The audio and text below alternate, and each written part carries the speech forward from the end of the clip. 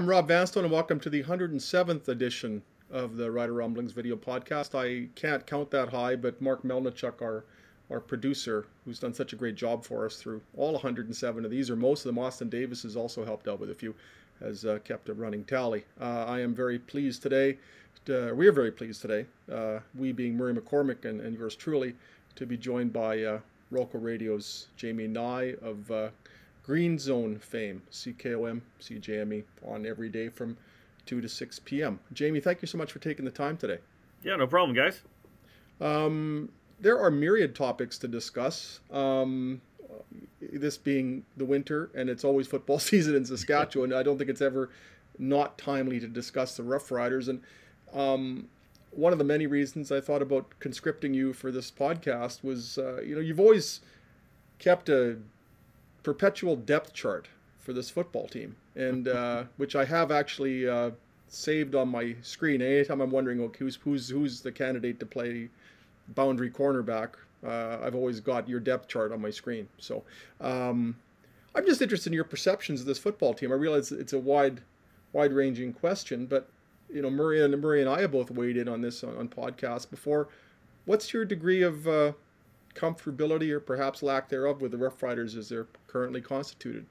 Well, it's a bunch of different aspects of it. And of course, with the success of a football team, you look at the quarterback and where Cody Fajardo is. And I think we've discussed it in pre-show meetings about where this team is. And you go, okay, how important is it for Jeremy O'Day, Craig Dickinson, and Cody Fajardo's to have an important season? Rob, you wrote about it on, is it win or else type attitude. And I think more so than anybody in the organization, that's where we are with Cody Fajardo. I think he has to prove this season that he's worth another extension and worth to be the franchise guy. And I think a lot of people will be watching closely. Was 2019 his one-hit wonder season and he can't get it back again? Or was 2021 the anomaly? And after, a year and a half out of football and getting back into the groove, he's going to show better in 2022. So I start there, and then you go around the offensive line. Have they improved enough? That's another one. They're going to have to prove it that they've improved with Taron Vaughn just being healthy, or Natai Rogers coming over from Ottawa. Is he an improvement on the right tackle spot, and can that interior help and improve just with another season together?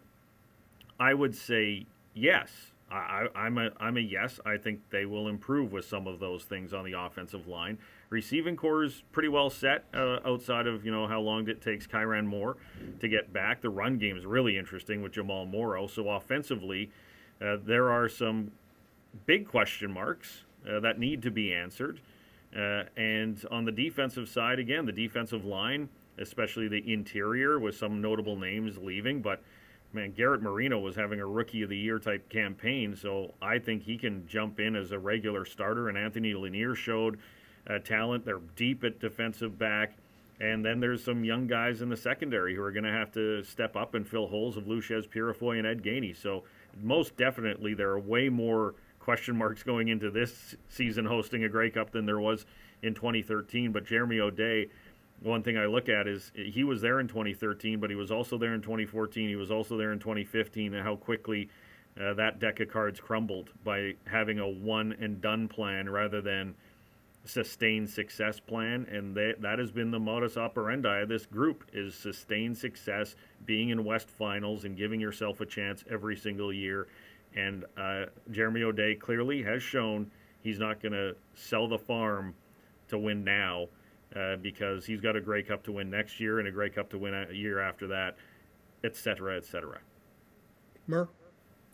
Well, the only position you missed, Jamie, was linebackers, and that's kind of position I'm excited to see on the field with Darnell Sankey and Larry Dean and Derek Moncrief and Micah Tights. He's got four, I think, solid linebackers that are really going to provide so much different opportunities and so much variety for Jason Shivers that I think we kind of, maybe not overlooked it. You didn't overlook him by any stretch. You just had a lot of positions there. But I'm really excited about Moncrief. Man, he was great in 19. He was like the best Sam in the league. And the fact that he's back there as the defense is I think is going to be so much better. I'm with you on the interior of the defensive line, but I'm with you on Garrett Marino. I was laying in bed this morning trying to think about what Rob was going to get us to talk about. And Marino kept coming to my mind about how well he played, and he got that knee injury.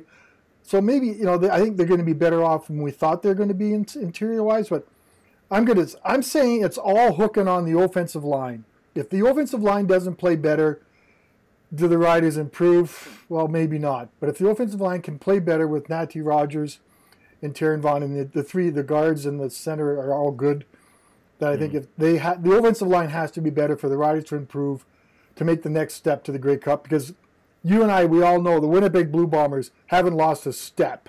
They've lost a couple of guys, but it looks like they've gotten stronger. And that's the team everybody's chasing in the league right now. And I think that's you have to measure yourself against what you've done to improve yourself against the Blue Bombers right now. And the Riders have done about everything they can, but I think the Blue Bombers have done a whole lot more right now. Well, that's the battle of can you beat the best, and the best is the Winnipeg Blue Bombers, and is that offensive line going to be able to get it done against Willie Jefferson and Jackson Jeffcoat, et cetera, et cetera? Of course, they lost Stove Richardson to BC, who I think is maybe one of the most underrated signings in the CFL, is Richardson going to the BC Lions. But I still look at that Bomber front seven as, that's going to be a tough team to beat. And they need to be better, but Logan Ferland's going to be better this year.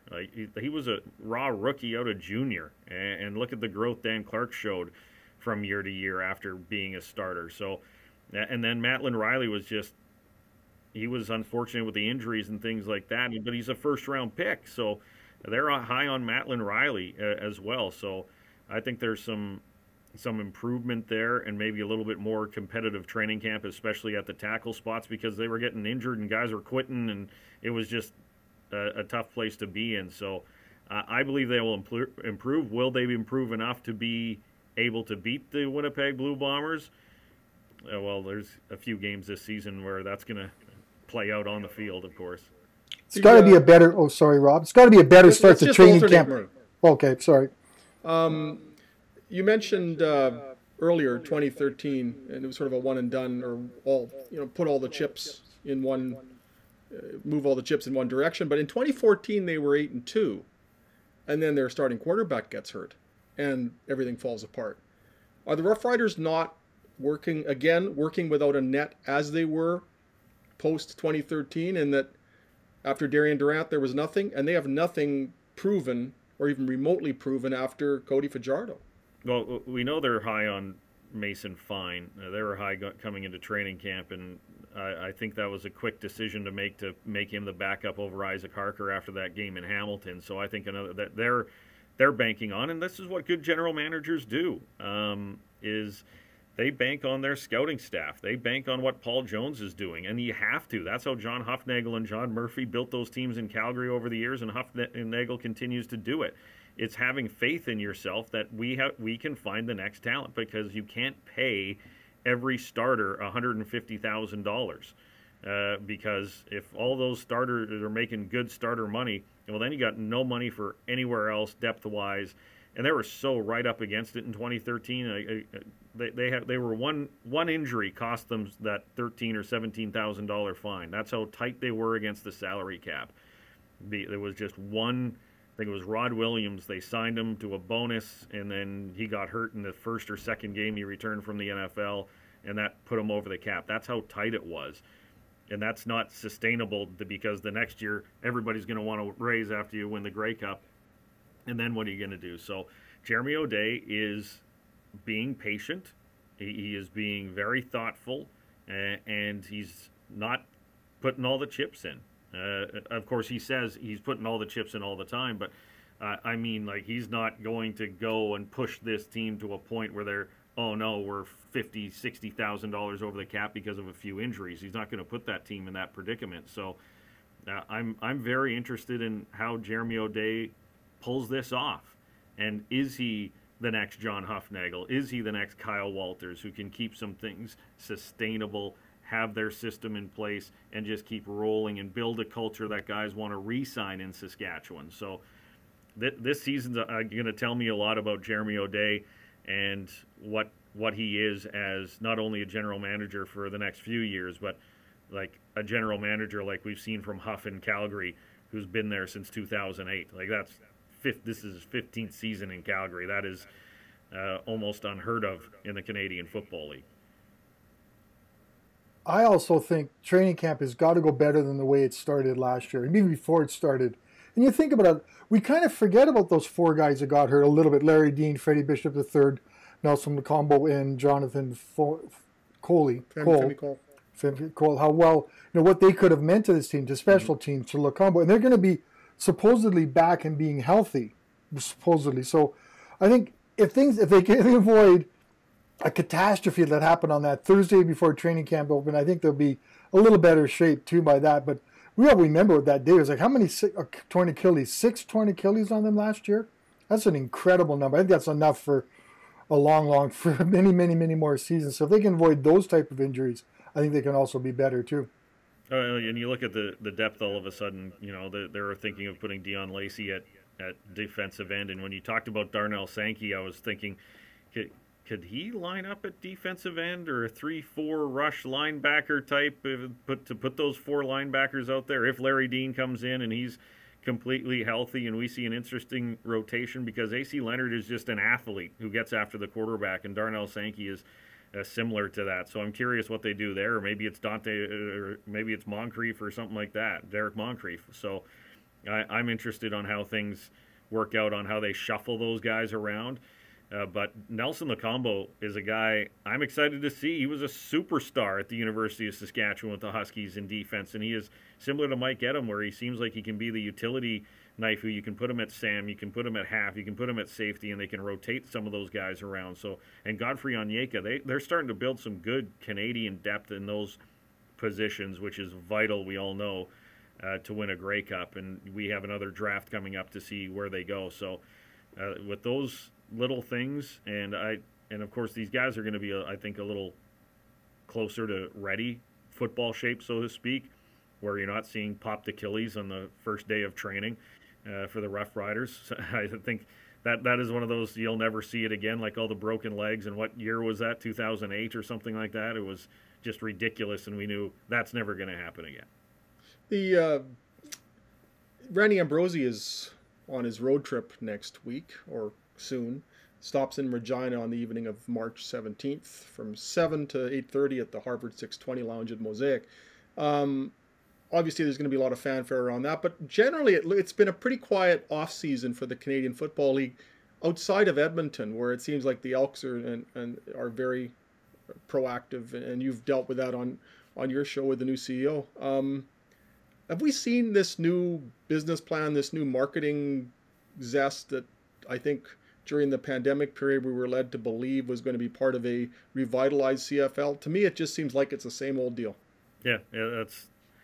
I feel we're sold a bill of goods every year at the State of the League address by the commissioner about all the forward thinking that's going on, and then when rubber meets the road, it's the same old, except for what we're seeing from Victor Cui right now with the Edmonton Elks. A president and CEO we've never seen like this. A new age CEO who is up with social media, is engaging with fans. He's DMing fans. He's he is totally in it, and he's willing to take some heat off that too, because of that too, which is clear. So he's that new era, new energy in the Canadian Football League.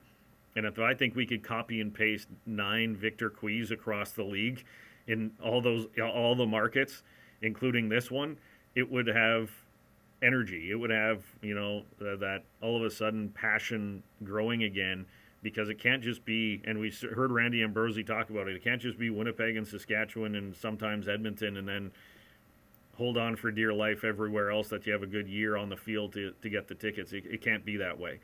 And I'm feeling a little bit of a re-energized CFL, but it's not because of, a huge marketing thing, this Genius Sports deal where they're now, investors or partners and part of the pie, so to speak. They're going to get part of the pie of the CFL. We haven't seen it, and maybe we won't see it. Genius works kind of behind the radar with technology and providing information on fans and data and those types of things that the league then can use for their marketing. I hope we start to see it, but it starts to feel same old again, where we're not gonna waste this crisis, and we're gonna do the, we're re-energized, and here we go.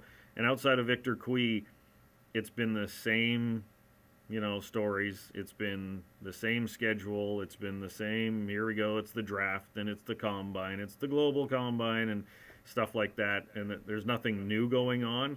And we need to see new in the Canadian Football League, and we haven't quite seen it yet outside of a hire in Edmonton. You're not excited about the combine starting this week? Chance for all these young. No, that doesn't really generate a whole lot of excitement. I look at the names. It's just names. But I remember not too recent, we had CFL week about this time, which was a blast, which was really, in fact, they only got to put it in 2 cities that they knew would be successful in too, which was really important. But they haven't really had that opportunity. We also forget, maybe I'm going to there's still a pandemic going on, guys. What do you want the CFL to do in a pandemic to maybe draw people? Like, everyone keeps saying they're not doing this, they're not doing that. What should they be doing, guys? Give me an example. Have you seen any marketing? Well, there's Where's the evidence of marketing? And Randy Ambrosi starting his road trip, which I know is a thing he does, but you've been to those things are well received by fans. Like, that's Randy Ambrosi getting out. I think the Ottawa Redblacks doing the behind-the-scenes video was pretty good. I don't think the league did a strong enough job of promoting that, but I think that's something that's NFL, very NFL-like, very far behind the scenes and all those type of things. And I noticed and that's what I mean. Like you have this behind the R footage that Ottawa has, and there's no hype around it. Like, they released their second episode last week. It's at the last Saturday of every month is when they release it, and we're not seeing that pump up, the publicity, the clips on social media, the teases coming up. Yes, it's an Ottawa Redblacks thing, but this could be something the CFL latches onto as sort of their Hard Knocks type show, and lead into it. And that's where I'm at, is where you have this stuff, you have content to really drive it, and you have the Ottawa Redblacks doing a little bit of it, but it's always more. They can always do more, and that's where I am on it, which is, man, I know the resources they have. I know the people they have. They have great people. They have at CFL offices. This is their job, is to create the content. I'm one of those. I write for CFL.ca, right? But when you have this behind the R stuff, keep it going. Create the momentum. Have some things leading into that Saturday. Pump the you-know-what out of it on Saturday when it launches, to get people watching, because I was intrigued by it. It's cool to go behind the scenes and see how it works, and it was only 13 minutes long. It's a coffee break to watch this thing, and I think that's where the content is now. You can't have 2-hour-long documentaries. People don't have the time for that, so to speak, but to watch a show in 10 minutes during a coffee break on Inside the CFL or Behind the R, it's great content. Push it out better. And I mean, it just seems to me that you can refer to this as the CFL's off season, but it's the most crucial time of the year when it comes to selling tickets. This is when the season tickets are being sold. This is when they're basically trying to get their revenue streams going so that they're reliable during the season, and they're not dependent on walk up, which then factors in weather, etc., and all sorts of variables that can be detrimental to ticket sales. I just just from the top down, I just think they should have their foot, the gas pedal slammed down, 12 months a year, 7 days a week. And I just don't see that. And if the pandemic and then the horrible product that they put on the field last season and the concomitant reduction in attendance don't wake them up and attune them to the imperatives of really selling this product, what will? Well, it's going to be the one thing that sells is what you said. It's the product. It's on the field. It's got to be entertaining again. It's got to be high flying again. That's where it starts and ends. Is what you are on the field needs to be there. But to get people watching and to get that product, what are you doing off the field to drive them there to even want to watch and stick around? Like, the NFL never goes away. Their calendar, it rolls through the year, and it's, the Super Bowl's over, and it rolls like a month later. They're doing the combine, and now it's the free agent or the franchise tag deadline, and then the new year starts in a couple of. So then we go into free agency right away, and then the draft, like it just rolls and rolls and rolls. Where the CFL goes, it went Grey Cup, and then you waited for that week before free agency, which was good. It was great stuff. But since then, Crickets. yeah, it's going, okay, where are we going? They need a early March, and that's when CFL week was. That's when they brought that in. It was a great idea. I know with the pandemic you're not going to be able to do that. And the Combine's in Indianapolis every year. Is that something the league has to look at? Is it just, let's go to Saskatchewan? Because that's where the media heartbeat is. Like, look at all the reporters that cover the CFL in this market compared to other ones. So we're going to be covering it. We're going to be there. They're going to send TSN. They're going to send partners.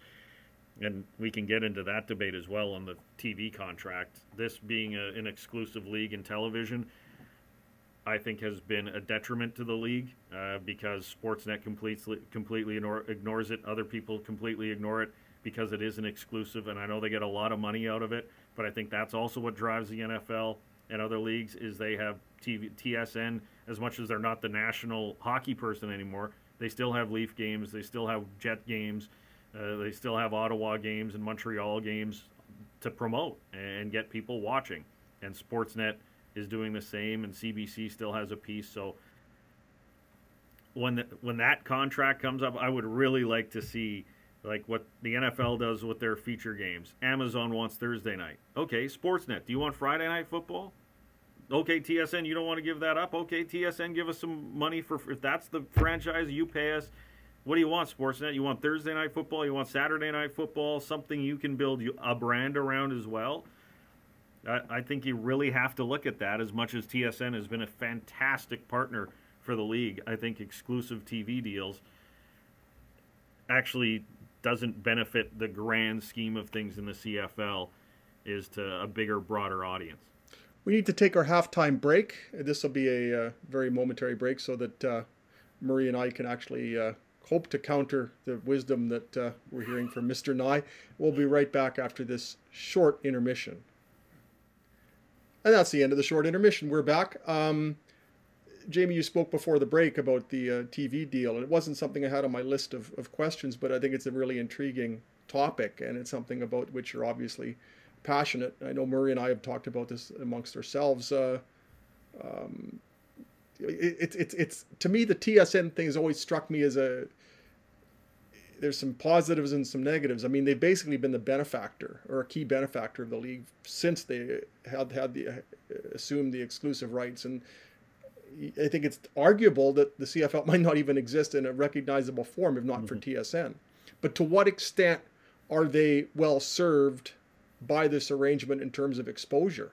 And one thing that's always kind of I've noted is like, TSN is the World Junior Network. They've got the rights and they just pump World Junior through Sports Center and whatever. You watch TSN Sports Center and you wouldn't guess in a million years most of the time that TSN is the CFL's exclusive rights holder. I think a lot more can be done within that model to keep getting, to keep pumping interest in the CFL, because Sports Center just seems allergic to it, but we'll have our Aaron Rodgers updates all the time. Well, change the score bug would be one thing. Like, it's been the same score bug. That's when one thing is the image, the look of TSN.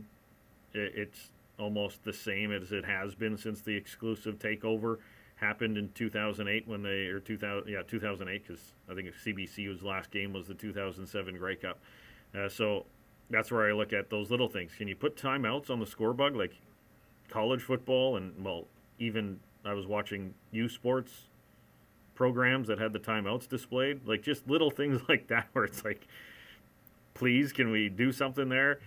But overall, like, TSN has been a fantastic partner. Did they save the CFL? Absolutely. And they're at the table on a lot of these things. They're in the room. So that's why it might be impossible for them to get out of the exclusivity deal unless TSN says, we don't want to do that anymore. And that would be devastating for the league. And that's what I look at how the NFL drives. They have ABC, CBS, Fox, and NBC are all partners.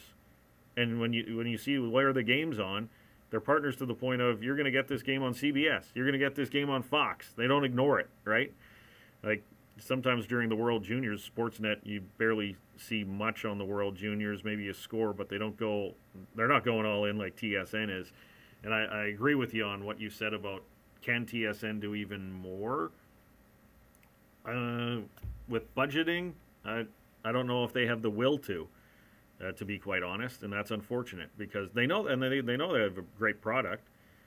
FRC meetings every year at Grey Cup week, TSN has a whole table there, and they're there, and their reporters are there, and they love the CFL, but you wonder what constraints are from above, that if the viewers aren't there for a Wednesday show, are they going to put the production cost into it? And the answer has clearly been no. I also think people make the assumption that Sportsnet and CBC want the CFL back. I don't know if I've seen, maybe it's their lack of interest that gets me, so that maybe they're not all that interested. It's the financial commitment. TSN has made that commitment to that. So I wonder if these big networks, do we keep thinking, do they want to make that commitment? Because same thing, you talk about budgets and staff, CBC's staff has gotten marginally smaller. It doesn't seem to be that way in Olympic year. So I wonder if they're really interested in that. Maybe it's just fans and media who are proposing this, and the guys who decide what the coverage is going on, they're saying, the CFL is kind of a regional network in a sense that TSN does it, but I don't see putting CFL games on Sportsnet and CBC being the solving all the CFL's woes. I think TSN has become destination viewing on a Friday night. They're not giving up Friday night football for anything, and the doubleheaders are great. And plus, when you keep comparing everything in all the NFL, there's only 4 games a week, guys. You haven't got a whole lot of wiggle room to start spreading about games all over other networks and stuff. So I think I know I may be going against you guys. I think the idea of the exclusivity of TSN, can the game use, yes, can the scoreboard use timeouts on it? I'm trying to remember if it's the NFL or it's TSN that has the timeouts on the bottom of the scoreboard. I think it might be the NFL. And I agree with you. They can do some freshening of the game and maybe finding other ways to present it. But I think keep it on TSN. Everybody has TSN. It's not going to make any difference. If it's not, they have to go hunting on another television station. I say exclusivity TSN. So there's my rant for the day, Rob. You're next. Well, I look at the people they have, and none of this is intended as a criticism of the people they have. In fact, my intent is to compliment them. But there's Dave Naylor, and there's Farhan Lalji, and there's Glenn Suter. I mean, tremendous people. I'd just like to see them use them more. Use them more during Sports Center. Have a, not too long from now, that's going to be NHL Trade Center, and the whole world is going to be wondering about where Chychrun goes, or whatever his name is, and this is going to be huge stuff, and it's just going to be boring as can be. And the CFL's free agency day was what it's evolved into, is way more entertaining, way more interesting. Why not dedicate, especially when you have 5 channels, why not dedicate some live coverage, taking advantage of these tremendous people you have like Dave Naylor, Farhan Lalji, etc., Glenn Suter. Let's use them. Let's use them live. Let's use them during what would usually be a dead time of the year and a dead time of the day. If you're the league's rights holder, I think that's that's an easy one for you. I'd love to see them just be more invested and showcase the people that they have to a greater extent. And that's what I said earlier, which is, if the will's there, but they don't think the viewers are going to be, the will drops on doing that stuff. And we've seen them try to do some streaming things, and they've decided, okay, free agent day in the CFL and a random Tuesday in February ain't lighting people up to go to a channel on TSN to watch a show. But is it a rap show at 5 o'clock at night? The 5 to 6, an hour long. He went there. What are you seeing? Interviews with Cody Fajardo, whatever. Whoever signs with anybody. You are the exclusive rights holder. It's not like anybody says no to TSN when they have interview requests for those types of things. So I absolutely see it. And to Murray's point on, is anybody else interested? That is a 100% fair point. Is Sportsnet actually interested in coughing up money for this? Maybe not. Because they look at it and go, we have baseball in the summer and we have hockey in the fall. So where are we going to put a game if we're not getting Friday nights? We're not putting the Saturday games on up against Hockey Night in Canada for us. And, in baseball season, we're not going up against the Jays on a Saturday afternoon. So that leaves them out of the equation potentially? Absolutely. Last week, the we heard that there was a theme for the 2022 Grey Cup, bring it back to the heartland. I don't think this is going to be something that's as memorable as Huddle Up in Saskatchewan or even Flat Out in 2003. But there was that. I don't sense that there's a real Grey Cup buzz building, but I don't think there's a real novelty to a Grey Cup coming to Regina. In 95, it was such a big deal because we never imagined we'd even see this. And now there have been 2 subsequent Grey Cups in Regina, and one of them the Rough Riders have won. So I think we've pretty much seen everything you're going to see from a Grey Cup, except for the fact that it's in the new stadium here. What kind of vibe are you getting, Jamie, with the Grey Cup coming here? Not a lot of vibe on, like, 2013. It had a different feel. I don't know what it was. Maybe it's because Brendan Tammon was, went out and got G. Roy Simon and Ricky Foley, and there's the John Chick drama right before training camp, and those types of signings were coming down, so it led to excitement about it. I'm really interested in the first game of the season and what that stadium looks like, especially coming through that pandemic, and there was 25,000 people there, sold out Labor Day. They brought in the vaccine passport, and we were down to like 17,000 people showing up to games, and it just felt like the buzz wasn't there. So I'm really interested on the opening games in summer and what we see attendance wise, because usually a Grey Cup year, when you buy a ticket, you can get a Grey Cup ticket. It's the hottest ticket in town all summer and into the fall to go to a Rider game, and I don't know if that's going to be the case this year or not. Because the vibe I get, even talking about the Riders on the show, it's people aren't really jumping on the phone lines and engaging on what's going on with the Saskatchewan Rough Riders. And maybe it's because Jeremy O'Day has been pretty well stay the course and no big name signings outside, Sankey and Moncrief, and the Duke Williams thing. But that's where I'm at in Rider Nation. Maybe I'm completely misplaying it. Maybe people are just really fired up to go to Mosaic. But the group I'm around, it's guarded on what they expect from the team and the league in 2022. I think sports fans are slow to come back to anything right now. And I know you're seeing the attendance numbers in the NHL. The games I watch, the highlights I watch, I see there's lots of empty seats. Calgary has lots of empty seats. Edmonton, these teams that are pretty good, even except for Toronto, is always filled in Toronto. So I think sports fans are still getting used to the idea of coming back. Even you look at this, we're slowly getting concerts back in our lives. Like Chris Stapleton's coming. Nelson Ratcliffe has just got announced for 2 of my favorite bands, by the way. So anyway, Night Sweats. So I think people are still adjusting to that, Jimmy. I still think we're getting the idea. Like, I don't know about you, but I went shopping the other day at Safeway, and I tucked my mask in my pocket. And I didn't wear it for the first couple of minutes. Then I put it on just because I felt more comfortable. So I think we're still getting used to being whatever normal is going to be. And I think fans are going to be a little more reluctant to jump on there, go to Mosaic Stadium with that. And I think they're just going to take a little bit of time to warm up. And right now, we're also coming back, if you talk about coolness towards the Riders, we're coming off the Olympics, which was a big, and the time frame of that, when the time changed, it was a commitment to keep in touch with the Olympics. Yeah. And we all did, and we loved every second of it. Now we're in the Brian. I think it's a time of year when fans are just slowly getting back to things. And I think I'm kind of optimistic that it might come back and it'll start building towards that Grey Cup thing. And that's because it's going to be a festival. We don't know what kind of festival it's going to be like, but it's going to be pretty cool. And I think fans are just going to be a little slow to embrace what our new normal is. And hopefully our new normal involves more than having to wear masks and those kind of things. And maybe they'll start picking up once the football season gets in, whenever training camp rolls around. Well, and it's weird because that's this market where I'm feeling a little bit, and maybe it's the same old. It's just Rider fans are going to show up, but I do feel an energy around the CFL as a whole, and maybe that's the Edmonton Elks and the new branding and selling more season tickets than ever before. But even in Ottawa and Hamilton, now what's going to happen in Vancouver, Toronto, and Montreal are going to be very interesting coming out of this, but.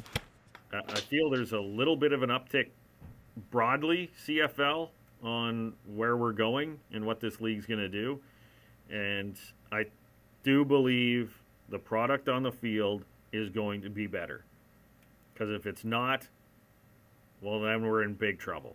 But I really do believe that the product on the field is going to improve in 2022, and it's going to be maybe not all the way back to where it was, 5, 6, 7 years ago when there was a lot of 35, 33 games or anything like that. But I think it'll be a lot better than, 20 to 17 every week in the Canadian Football League. What gives you that feeling, Jamie? I just look around the team and the teams going in, and I think Jeremiah Masoli is going to make Ottawa better at quarterback. I think Dane Evans is still a great quarterback. I think Toronto's still going to be a good team. Montreal with Vernon Adams Jr. and who knows, Trevor Harris. They have a good offense gelling here in Saskatchewan. It's going to be interesting what Winnipeg without, Andrew Harris, who's gone to Toronto. Bo Levi Mitchell and the Calgary Stampeders with Reggie Begelton and Kamar Jordan and those guys and back together again. BC's a big question mark on what they have a good receiving core, and Edmonton's another one. Those are the two teams where I'm like, I have no idea what to expect from the BC Lions and the Edmonton Elks at all. But overall, I just feel like it's going to be a very competitive Canadian Football League and a very competitive East Division in that Canadian Football League, and Calgary, Saskatchewan, and Winnipeg, and maybe some wild cards with Edmonton and BC fighting it out in the West again. That's what fires me up about the season. I think it's going to be competitive, and I don't see a couple of dogs like Ottawa and Edmonton and BC were last year. I just don't see that happening again. Hey, no disparaging dogs here. No, sorry. There she is. Isn't she adorable? Say hi, Candy. There had to be one. Yeah. Candy shot during the podcast. She's so Is cute. it really Rider Rumblings without Candy? Yeah. She's so cute. Mur, you're so cute too, Mur. I kind of have to say that I really like the Edmonton Elks new logo. I know it's not new, the old logo. I kind of like the way it looks. I know that's kind of, Edmonton seems to be doing everything, but what do you think of that logo? I like the Elks logo too. I thought it had potential they could have hang on to, but I like the double E. I think that's you're an old Edmonton guy, Jamie. You worked there for a while. What do you think of that new logo? Well, that's where Victor Quiz won. Is he went out to the fans and what do you want? And I never understood why they went away from the double E. Like they ticked off so many people, longtime people there by changing the name, period. And then they got rid of the double E and went to the elk logo, which I was like, okay, sure, it's there. And it's still part of their marketing, of course, that elk logo. But on the helmet, it's the double E, and it's maybe the most recognizable logo when you talk about CFL heritage brand logos. Like that double E means the evil empire. It means, the Edmonton football team and domination and all those Grey Cups and Warren Moon and everything else. And that's important. That would be like the Toronto Maple Leafs going, we're going to get rid of the Leaf. Like, what? No, we're not playing. We're just going to put Toronto on the front of our jersey and not play with the Leaf anymore. Like, no, it's such an iconic brand. It would be like Saskatchewan getting rid of the S. You just don't do it. And so that's what Victor Cui, I think, heard from the fans, and I'm glad to see the double E back on the helmet. And I like how they went kind of new school with the enlarged double E, but they also went old school with the font like they used to wear back in the Warren Moon days as well. I'm just going to mention, we're talking about the Elks had to do something, guys. The way they left that franchise last year, winless at home, not even a thought when they came on. There wasn't a star on that team who could really maybe help a little bit, but they had to do something. They were as bad in position marketing-wise in that market as I've ever seen the great Elks. Well, the Eskimos. Remember when the Eskimos used to dominate the CFL? I'm reading Paul Wood's books right now about the year of the Rocket, and he goes into quite detail about the Eskimos and how dominant they were. And you remember back in those days, like they were the flagship franchise, regardless of what happened. And last year there was Ottawa and Edmonton kind of neck and neck for two irrelevant franchises. I think part of the things they had to go out and get Chris Jones. They had to do it, and Chris Jones is doing all the things he's done here, from signing Duron Carter till. If you look on Edmonton's website, there's how many, 5 or 6 or 7 free agent camps that he's renowned for conducting, charging guys $100 to come try out. We can get our colleague Daryl Davis to talk about that. He always liked that one, the free agent camps. But I think Edmonton had to do something, and maybe that's kind of overlooked a little bit right now, as they were in such a bad position that they had to make some changes there, which is good for them. That entire franchise was broken. Brock Sunderland, he ticked off a lot of people. Chris Preston, who was the CEO and president, who he was running indoor football leagues in Arizona. He was an American. When they hired him, I went, what? There's so many great Edmonton business people who are connected to that franchise, and you went with a guy from Arizona to run this iconic franchise? Like, what do you know? With the Saskatchewan Roughriders out, Rider fans feel if it's like, oh, our new CEO and president is some dude who ran an indoor football league in Florida, and he's going to come and talk to us about tradition of, like, no, that's not how organizations work. So, especially in the Canadian Football League, especially with a community-owned team in Edmonton. They blew it up, and Victor Cui's a great start, and I'm so interested in what Chris Jones is going to do. Like, we lived it for 3 years, and it was fun every day. There was something going on every day, and I can't wait to see what happens with the Edmonton Elks under the direction of Chris Jones. Well, he's already said some things about Cody Fajardo that are certain to be revisited early in the season when the Riders play the Elks.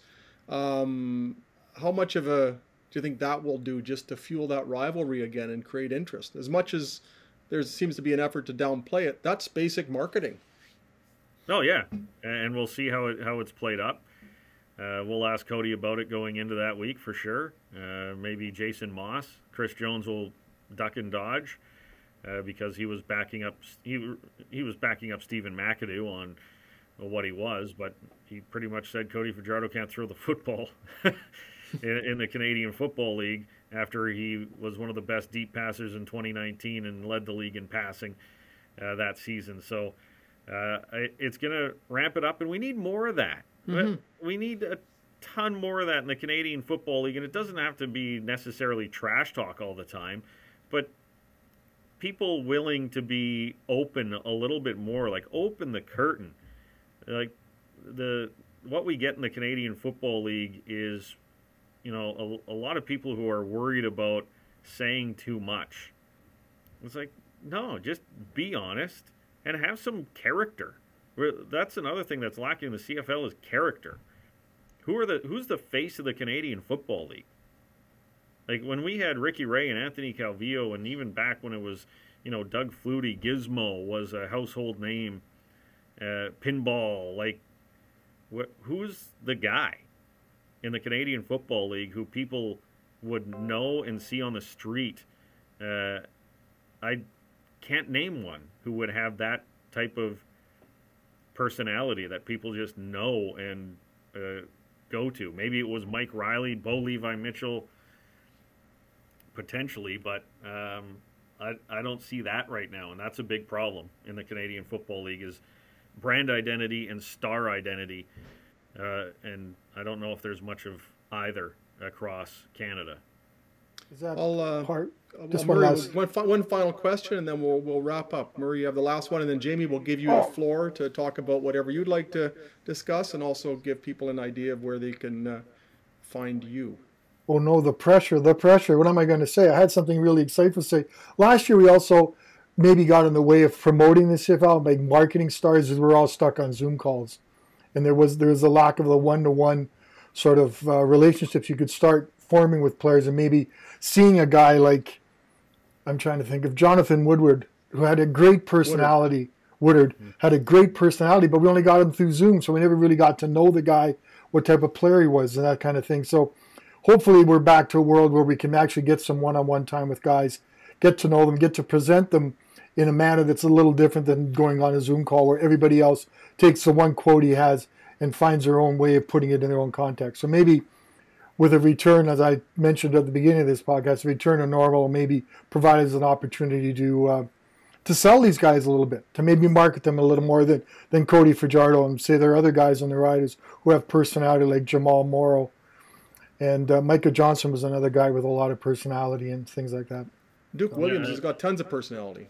Yeah. Yeah, and let's see it. Let's hear it. Hopefully, in the NFL, we're allowed to be in person again, and those types of things, because it helps. It helps build when people hear their stories, and they could be heartbreaking stories or, down on your luck stories, or just a guy who likes to laugh and have fun and, maybe talk some trash for going into a game. It's all good. Rather than 3 guys a day, when when back in 2019 it was you got 3 guys. One person got 3 guys a day, but that meant there were 9, 10, 11, 12 players talking every single day. And there's so many stories and so many things that come out of that, rather than just 3 guys and the coach total in one day. So hopefully those protocols end and the fans get to see a little bit more of and they're great guys. There's a lot of great guys in the Canadian Football League that you can be fans of. Rob, can I just make one more last statement? Sure. Yeah. Jamie and I are big-time curling fans. I know that. We've got 2 Saskatchewan teams that might get a chance to end this curse, 42 years. I don't know. Did you watch last night's game between Cooey and Dunstan? I missed a little bit of it, but I watched the last half of the game. I picked it up in the 6th end, but I missed a couple of the great shots in the early going. But that win was a statement win by Matt Dunstone against Kevin Cooey in Alberta, in Lethbridge, in front of the fans. There's even a little chirping back and forth, So they were having some fun, but Matt Dunstone's rink's doing well. Colton Flash made one major mistake yesterday, which led to the loss to Botcher, but he's got a chance, and hopefully we see it. But yeah, it's going to be an interesting weekend of curling. People tell me, Jamie, what's your week like? Sorry, go ahead, Rob. Jamie, what's your week like coming up in the green zone? Anything you'd like to...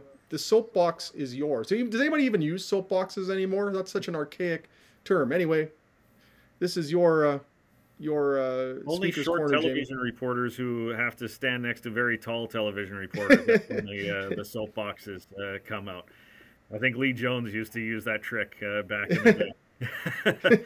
On the green zone this week, it's going to be it's a lot of keeping up with the Major League Baseball negotiations, and Aaron Rodgers just signed a monster contract to stay in Green Bay. So, oh, did he? My Bronco dream is destroyed. Yeah. No. Oh, sorry, Rob. Yeah. Good thing I'm not a Calvin Ridley fan, too. Yes. Sorry, go ahead. I'm crushed. Sorry. I hope you didn't bet on Aaron Rodgers. I lost $1,500. Yeah, going to Denver. A lot about the Canadian Football League. We had Danny Austin on the show this week, and we talked about what, with Major League Baseball. I'm watching the CFL-PA negotiation, and Randy's going on a road trip, so clearly nothing urgent on that front. But I just don't want to do this again where we're sitting at training camp. Murray, we were out for dinner when they had that CBA go down at training camp. You were waiting for me to finish my supper when that news broke.